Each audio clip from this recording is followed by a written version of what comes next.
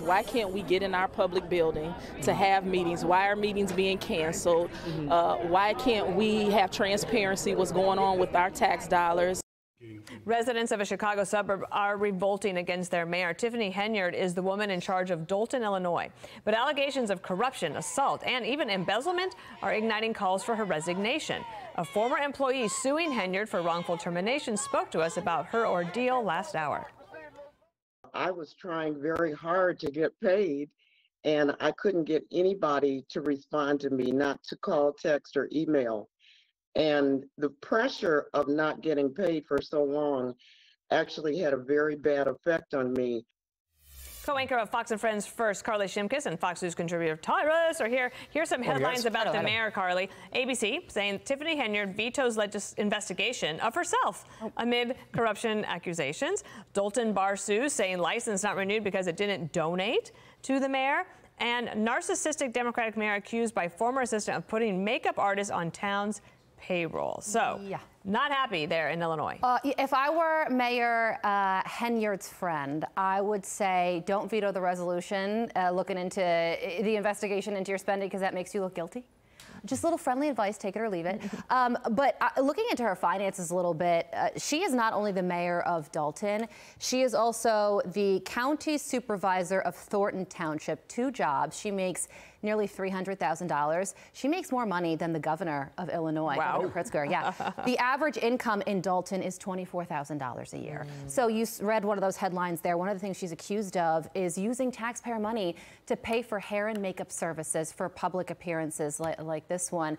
I mean, if that's true, and she has a lot of money and a lot of her constituents, the residents in the town that she serves, does not, that is a terrible thing. She seems like she likes a lot of attention. She's getting it now. She also has apparently gotten the attention of the FBI, and that may be some unwanted attention. So she's saying the facts are on her side. She is saying she's got receipts to prove it. And show them. Sure. Right? Yeah, that's why you vetoed the investigation. That's what I always do. Yeah. When I have everything to clear my name, I don't have to explain myself to you, Bill. Yeah. Look, this is what bothers me. Since she likes to group, and the squad, they like to group, and they say black people this and black. This is what bothers me as a black man, because this is our representation. I'm the first this, I'm the equity. This is another situation where a person of color gets in there and is supposed to do all this great, and they end up being super corrupt. We saw it in Chicago. We see it in New Orleans. We're just seeing it over and over again. And if you question them and you call them out, the first card they play is you're racist, you're coming after me. No, you're corrupt. The color of your skin is irrelevant. But they hide behind these walls. And it's starting to go back to the thing where every time I hear about a corrupt political or government official, I'm like, oh, please don't let it be, because we all get judged for that. Yeah. And you look who the representation right now, it's sad. And the fact that she vetoes her investigation should tell you all you need to know. We'll see how it turns out. Take us to California. We want to see, so I want to know what you think about this. So there's a restaurant called Perch. It's in LA. I've never been, but apparently it's very famous and it's a good place to go.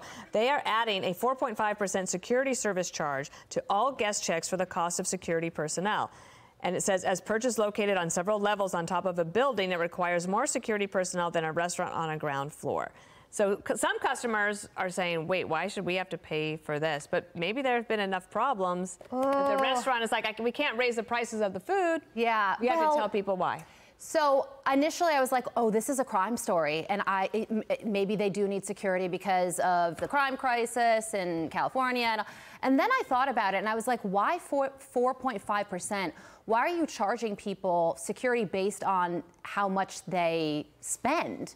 Could it be a flat fee? Maybe. But like if you buy a huge dinner and a lot of wine, then you end up spending more for the security than the person that's just buying one glass of wine. So that doesn't seem to make sense to me. I will make it, I don't even need a question. I will make this make sense for you as a former bodyguard. Executive protection is expensive. You're on a friggin' rooftop in California right now where criminals have no fear to do whatever they want. You want a couple dudes like me on there, maybe even just to catch you before they throw you off or rob you. Crime has gotten to the point so bad where you can't, the police have been defunded. You call, it's what, 2 hours before they can even get there, if they can get there. Or you get a couple monsters like me, and we're very good, but we're expensive. Yeah. And you will happily pay that 4%. Make it a flat fee for security. But you need, no, they want real security, not $8 security. Executive protection's around, I charge like $400 an hour. So it's expensive, but to have someone carrying a concealed weapon, to protect this is what you have to do now. Everyone is and if you taking want to the go cost out, you do and it. passing it off to the customers. Yeah. In every single case. You have to because New of York this Post administration. Wants to charge, right, the runners for the New York Marathon $750,000 because they run across the. Can I do that with you? Look, I got to do this is ridiculous. Have you been in a New York taxi cab lately? No, I'm too tall. Nor have I been in a marathon. Receipt from I'm a New short York distance taxi runner. Lately. Look at all the damn charges that are on the I would love to be in a taxi, but their sizes. Their sizes. Taxis are sizes. They're not making for me. It's sizes, and I'm upset. Next topic. I do feel safer with you at the table. Anybody else want to throw an envelope? First names only. Tyrus, Carley. Thank you.